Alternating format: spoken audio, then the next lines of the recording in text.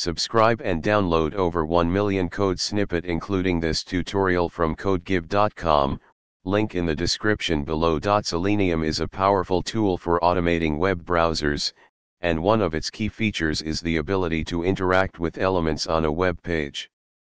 In this tutorial, we will explore how to define and interact with elements using Selenium WebDriver, a widely used browser automation library. Before you begin, make sure you have the following installed.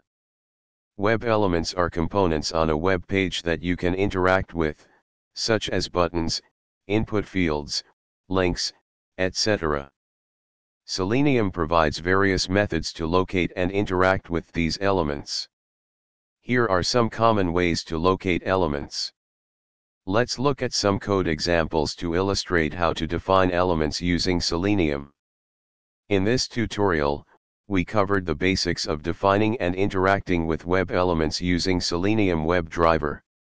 Depending on the specific attributes of the elements on your web page, you can choose the most suitable method to locate and perform actions on them.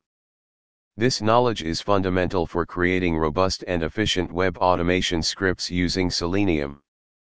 ChatGPT.